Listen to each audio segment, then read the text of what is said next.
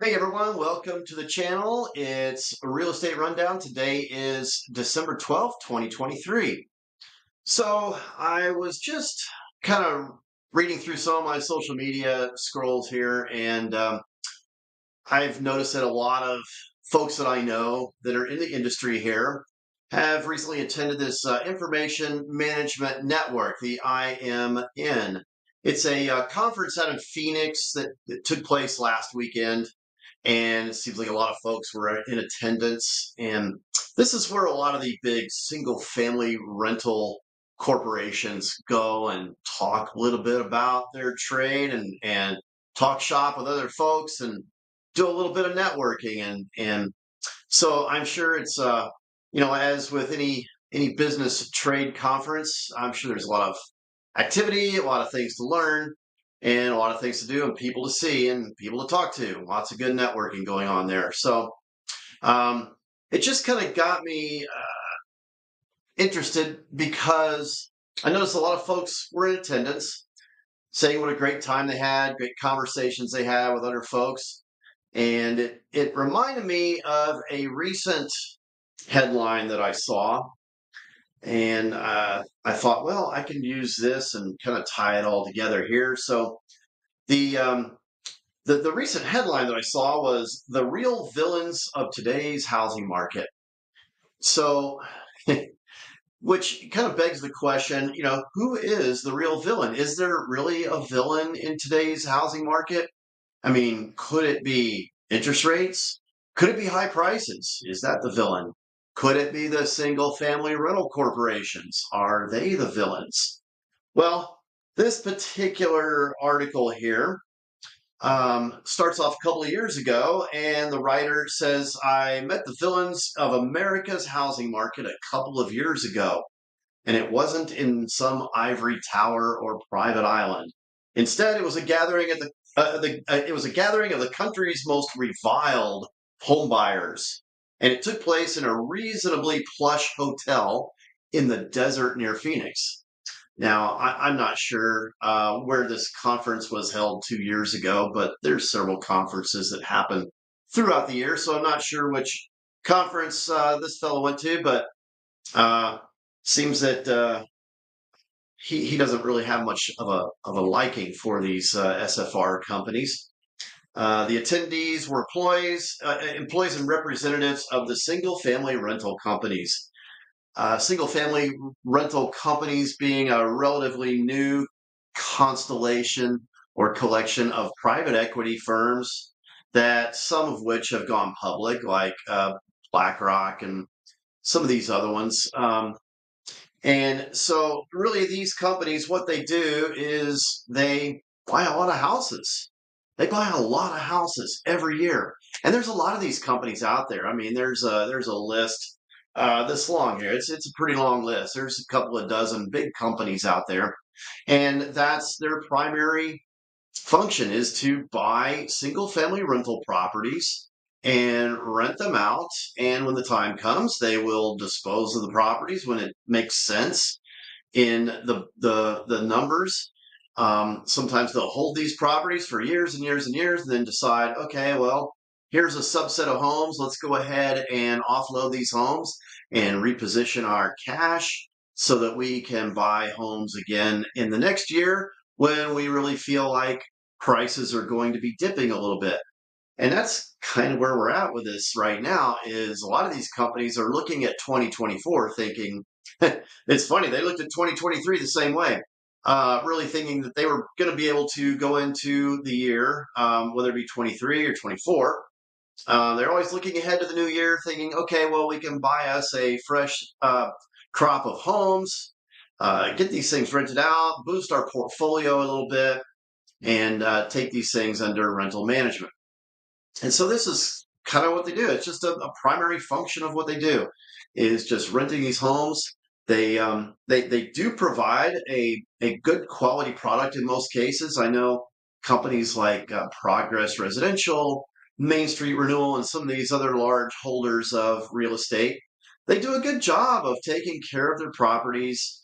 They've got good tenant relations, good maintenance on these properties, and usually they they will rent them out for top dollar as well. So, but they are buying up a lot of homes, and there is a certain contingency of folks out there that believe that these folks are buying so many homes that it's contributing to the low levels of inventory, and it's cheating consumers out of the opportunity to get into homeownership. Well, that could be true to a certain degree, but can't really see that it's having that big of an impact on the market. I mean, these SFR companies really make up less than 10% of the home sales every year.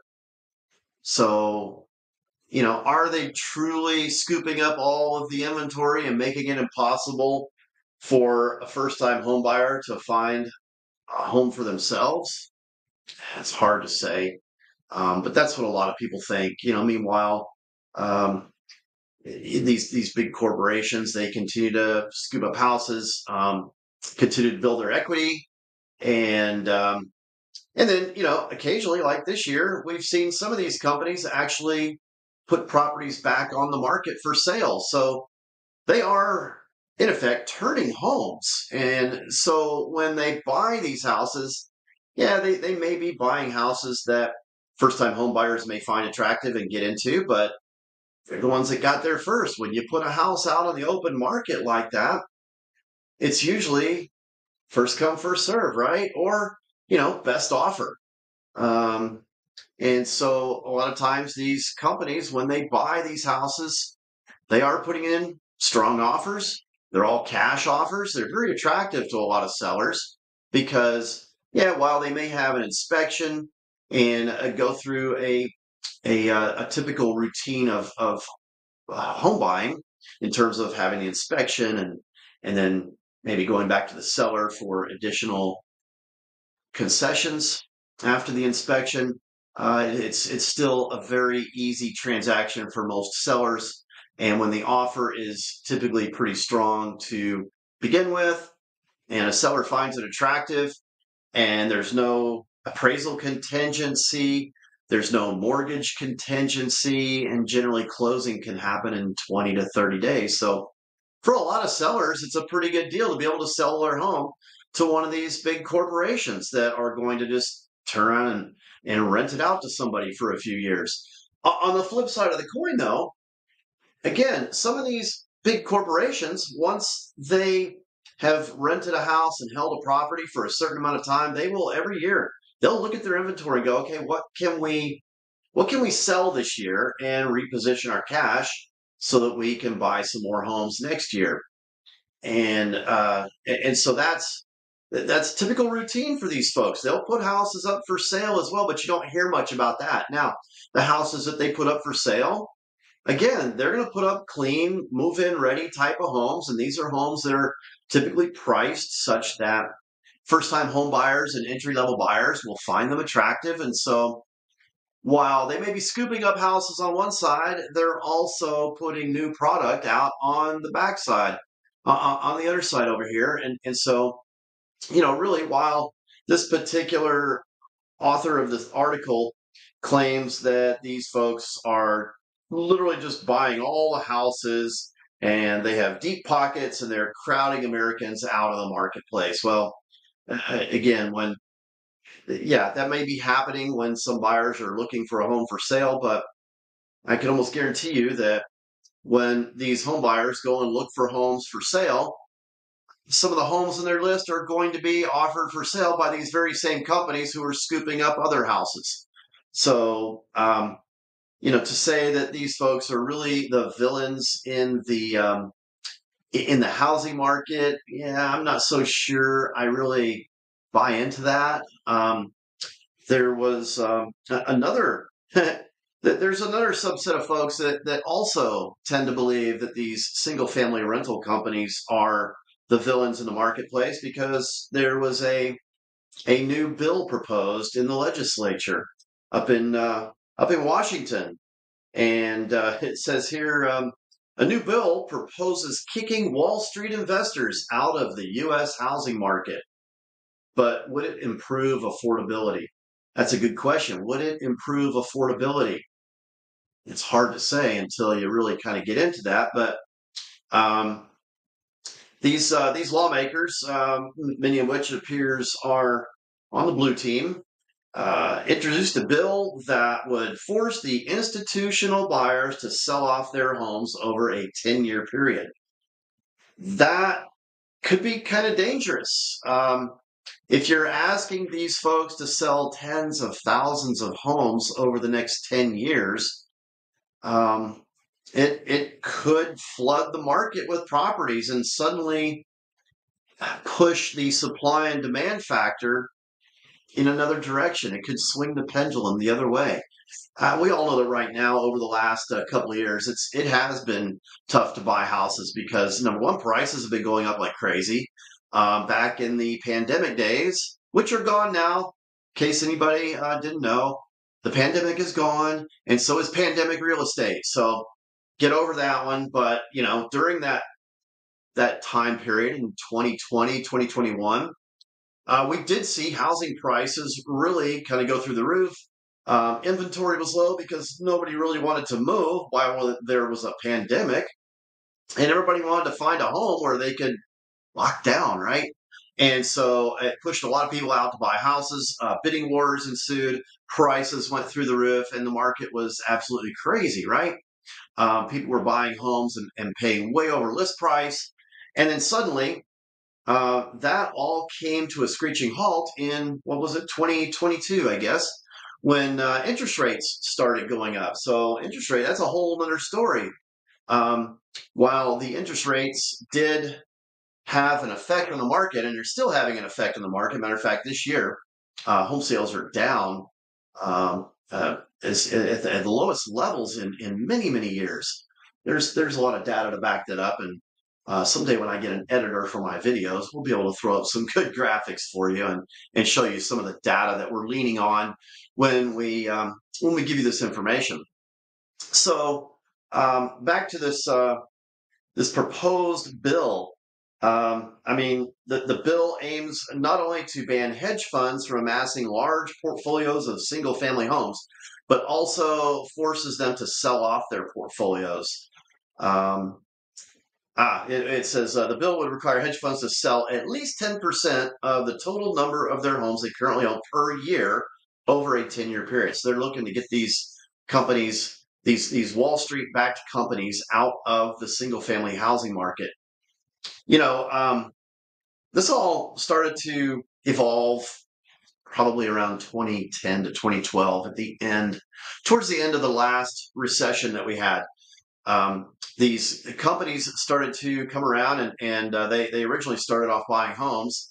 And I know this because I was helping them buy homes back at that time, and I had listings that I was selling to them. And they were actually going out to the foreclosure sales because there was still, back at that time in 2010, 2011, still a ton of foreclosures happening across the country. And so these single family rental companies would go into these foreclosure sales and actually buy a ton of homes right there on the courthouse steps, as they say. And so that was sort of the beginning. They started amassing their inventories, and they really didn't know what they were doing at first. They were just buying these homes at the foreclosure sale, and oftentimes had to go and evict the former mortgagors and then do repairs on the property. And so a lot of times they really didn't know what they were getting into in the early days, but they went ahead with these cash purchases. Their mission was to buy houses because they saw an opportunity over the next few years that with housing prices so low at that point in time, that the only place for these housing prices to go was up over the next 10 years. And that's exactly what happened. So these smart folks, they rolled the dice, and it worked well for them.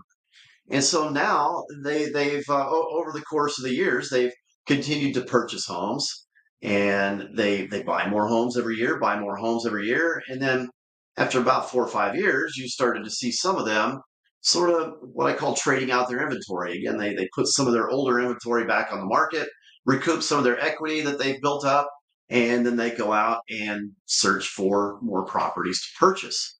And so as the market ebbs and flows and goes up and down, so does the activity of these single family rental investors. And over the course of the last, I don't know, couple of years, since the pandemic um, started going away, these investors got more serious about buying houses. They don't really worry about interest rates, right? Because they're buying with big cash. They've accumulated lots of cash and equity, and that's how they position themselves in these marketplaces to buy these homes. Just come straight in with cash. They don't have to worry about their cost of money really.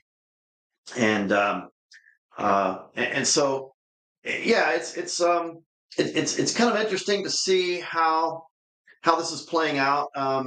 This bill, I personally, I don't think it's going to go anywhere. It just doesn't make a lot of sense to have a bill like this come into law. I mean, we'll see how it goes, but I can't see that this is really going to gain a lot of traction here. And I think again, while their intent is good, and that is to provide more inventory for consumers, that's a good train of thought, right? I mean, we all want first-time buyers and entry-level buyers to have an opportunity to get into home ownership because truly that's where families are able to build their wealth by buying a home and utilizing it for their residence over the course of time where they can build up some equity and eventually, pay down their mortgage and create that equity position that allows them later on in life to sell off and move up to a bigger house or retire, whatever the case may be. But I do think that this bill is going to gain a lot of traction. This article about the villains, while it's a very colorful article, I don't actually believe that these folks are the villains. They've been doing this sort of stuff for quite some time now and have really become part of the housing market ecosystem, if you will. So I think if you were to suddenly pull these big investors out of the marketplace, we would have a drastically different market.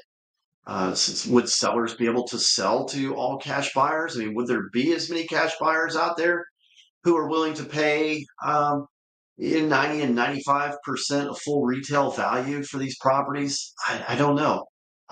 Remains to be seen. But anyway, that was a topic I really wanted to cover today. I thought it was really interesting. Um, the big conference, I guess it went off really well. A lot of these folks seem to have had fun out there, and then you get these the other side of the coin where folks are not real happy with these big corporations, but clearly these big corporations they know what they're doing.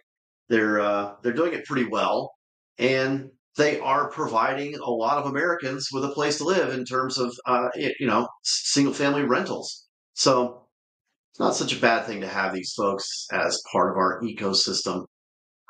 They're good to work with. I still sell a lot of houses to them. Sold one last month to one of the big single family rental investors. And so, it's always good to have those kind of buyers who you call upon and say, hey, I've got this house. It's at the right price. Do you want it? Sure. Thanks. Okay. So, well, that's about all we have for today. Hopefully you found this interesting, if not informative. So, yeah, please give us a thumbs up, hit our subscribe button. We're trying to build our channel up. Like I said, looking to hire a video editor pretty soon. So hopefully our videos will be a little more visually entertaining for you. We'll have some graphics and some data and some charts that we can share, and maybe even some other colorful pieces to our video to delight you. So anyway, thanks for tuning in. And we will see you next time. This is Real Estate Rundown, and we're out here on December 12th. Thanks. Bye-bye.